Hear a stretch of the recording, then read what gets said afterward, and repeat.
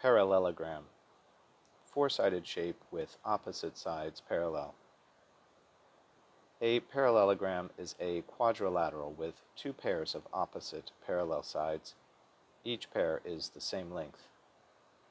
Examples of a parallelogram include a square, rectangle, rhombus, parentheses, which is a pushed over or slanted square, and an elongated rhombus with one pair of parallel sides longer than the other, much like a pushed over rectangle or slanted rectangle.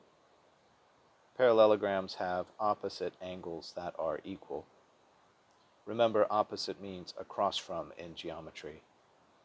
Parallelograms have adjacent angles that are supplementary. Remember that adjacent means next to, and supplementary means that the angles sum to 180 degrees. Parallelograms have diagonals that bisect each other.